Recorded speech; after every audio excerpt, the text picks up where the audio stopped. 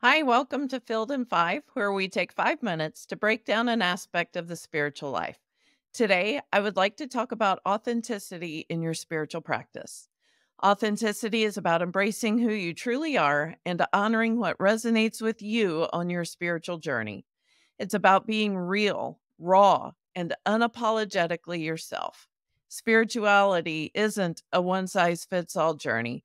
It's about finding what works for you, what nourishes your soul, and what brings you closer to your truth. Yet, so often we find ourselves trapped in a cycle of comparison and expectation, following practices because we think we should, not because they genuinely resonate with us. I've been there myself. I've tried to force myself into molds that didn't fit, or only to find myself feeling frustrated and wrestling with some guilt. Maybe you've had a similar experience. I remember really wanting to have a healthy prayer life. I took time each day to sit and pray. I took time to schedule out lists and what I would pray for. No matter what I did, no matter my intention or commitment, every time I sat down to pray, my mind would wander and I would end up making grocery lists or falling asleep. I didn't feel like I was encountering God at all, and it was so frustrating. I spent a lot of time and energy trying to force the issue. I was going to be a pastor to people after all. I needed to be able to pray and feel a genuine connection with God. Eventually, after so many difficult weeks, I stepped outside one evening and gazed up at the night sky.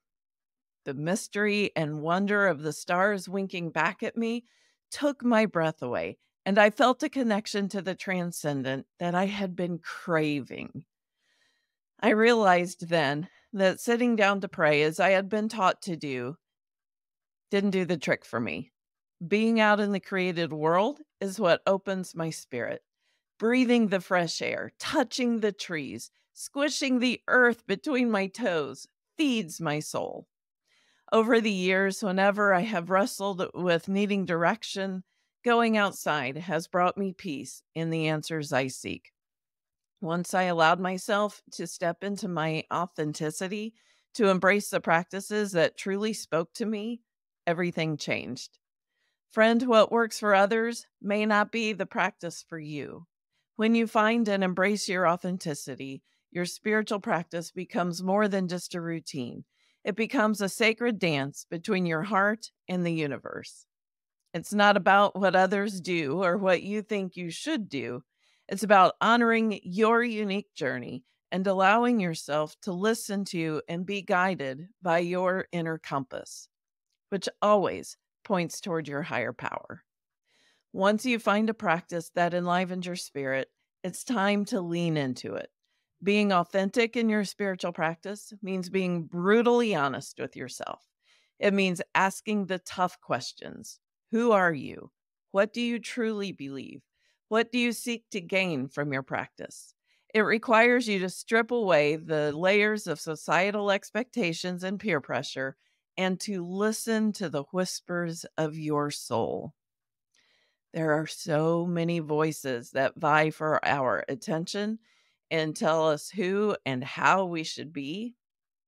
The goal of the spiritual life is to develop the ability to listen to the one voice, the transcendent voice of the creator and sustainer, to move through your life with intention, peace in your inner being, and love that overflows. That's the filled life. Spiritual direction can help you find the practices that feed your soul and lead you to growing a vibrant and life giving spiritual life.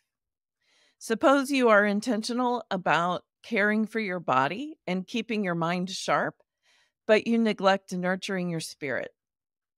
In that case, you are only tending to 2/3 of your overall health. Discernment, forgiveness, values, worth, these are spiritual skills and needs that profoundly impact your overall well being. Pursuing a healthy spiritual life bolsters your physical and mental health. I'm Melissa Ebken, the pastor of the Illiopolis and Niantic Christian churches.